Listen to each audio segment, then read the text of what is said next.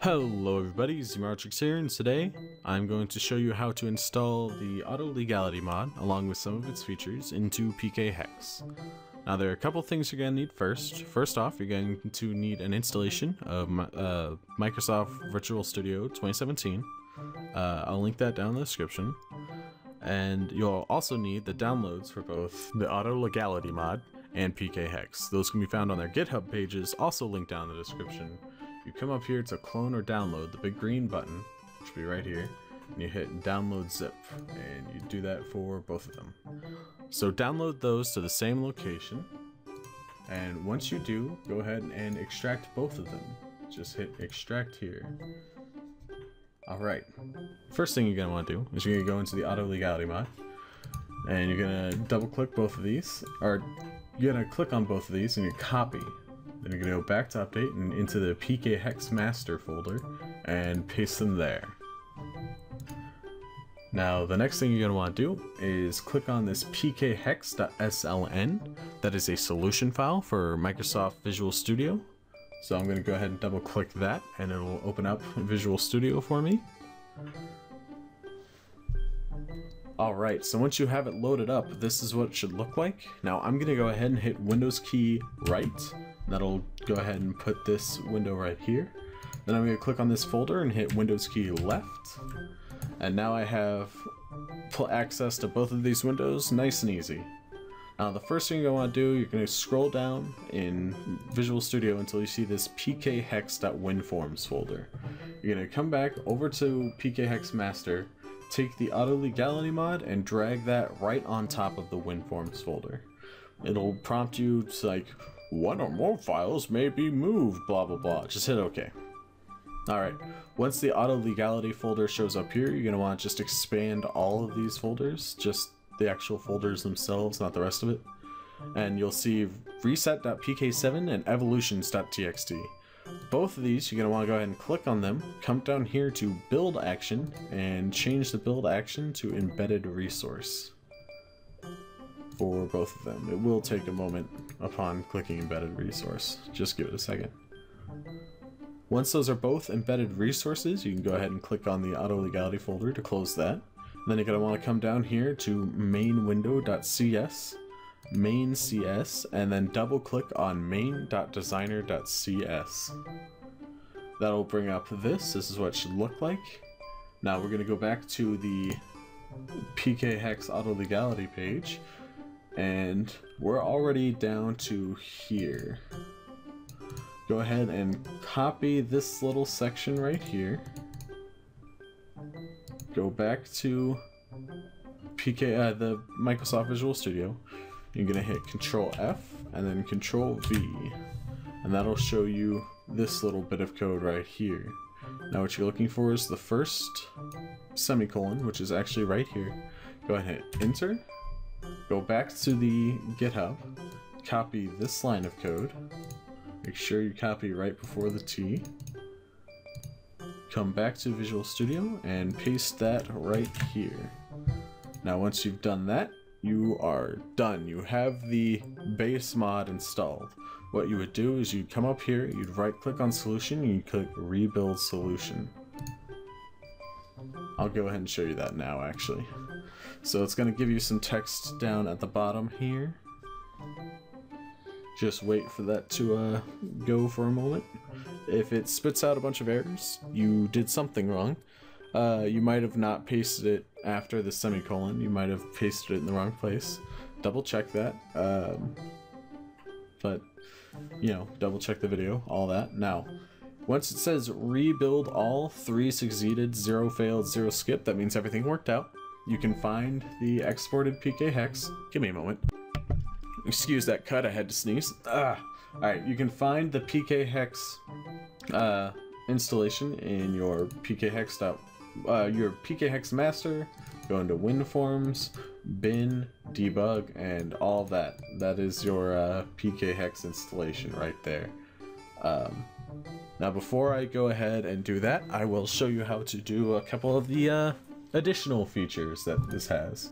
Alright, don't close this if you want to install the additional features, we're gonna need this later. Alright, so the first one is the custom trainer ID, secret ID, and original trainer. This is actually a new feature. It's really helpful, and it's really nice. So you're gonna go ahead and copy all of this. You're gonna go back to the installation folder of PKHeX, and you're going to create a new text file. So new text document, name that trainer data.txt. Go ahead and go into that and paste everything from that section that I copied down here. Now this, you can change all of this to match whatever trainer ID you want it to be. So I'm gonna go ahead and switch this to Texas. Oh, make sure you spell it right. That is really important. Subregion. Oh no, wait, hold on. Sorry, United States. Let me double check that. The easiest way to double check whether or not. Oh, come on, ABG. Alright, I got ABG to go away. The easiest way to check to make sure you're spelling it right, go down here to this section of PKHeX and you can click Americas. You'd have to copy all of that. Subregion, oh, I'm sorry, country is going to be United States, correct? Yeah, United States right here, and then go and find, your state or sub-region of wherever you are. I'm in Texas, so I'm gonna go ahead and edit my information into this. So, United States, Texas, Americas, NASA, gender M, original trainer, oh, Jacob. I have a new keyboard, so sorry I'm typing weird. I know 41532, and my secret ID, believe it or not, is 33333. So I'm gonna go ahead and hit File, Save, and just to show you guys that that is working, let me go ahead and test this with Showdown. Alright, so here I have Pokemon Showdown pulled up, and I'm gonna go ahead, let's just take, please do not burn here, copy all that, go to Tools, Showdown, Import with Auto Legality mod, yes, and as you can see it automatically came up as legal, and original trainer, Jacob, 41532, 33333, and what was the other bit there? Oh, region, Maine. United States, Texas, North America. There you go. All of that is set up and working. So now let's go on to the PGL QR Jenner thingy majig. So you're gonna need to close PKHeX and then come back over to Visual Studio. This is why I said you need to not close that. And then we're gonna go back in the folder. We're gonna go back to the PKHeX master, add-ons, PGL QR. And just so you're in this folder, now scroll down in Visual Studio until you see the WinForms folder again, and drag PGL Rental Legality into WinForms. Yes, okay. Alright, once you drag that over here, go to PGL Rental Legality, open, oh my goodness, that was wrong, Resources, Text. You're going to want to set both of these as an embedded resource. So click on it, down in build action, embedded resource. Click on this, and oh, that was not where I need to click. Alright, once you have both of these as embedded resources, you're going to want to come up to the PKHeX WinForms again, and then come down to References. Right click on that and click Add References. Once this comes up, this is an ABC order. So you're looking for system.numerics. Let's see. I scrolled right past it. I just said it was an ABC order. Come on. System.numerics right here. You're going to tick this little box. Then you're going to come down to Browse and you see bouncycastle.crypto.ext. So go ahead and click that little checkbox and hit OK. And that's going to take a moment to load. That is totally normal. So just let that do its thing. Alright, so once that's done, you can go ahead and close the references thing. Go ahead and close this, and then you're looking for a main window. Open main window. This all should be open from earlier. You see If not, open main.cs and main.design.cs. Scroll up to the top. This is what it should look like. Now, I'm going to put this down in the description, what you're going to search for and what you're going to paste. So go down to the description, and you're going to copy this menu showdown dot drop down items, and you're going to search for that by hitting Control F and Control V. Alright, right here.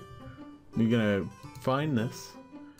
I'm going to hit enter to go to a new line. Then down in the description, you're going to copy the next part that is labeled copy, and you're going to paste that right here into menu showdown dot drop down items blah blah blah. Alright, so you're gonna put that right after where we put the enable auto blah blah blah. You're gonna put that right after where we put auto enable legality. Auto legality. I can't talk all of a sudden. You're going to put that right after the enable auto legality paste that we pasted earlier.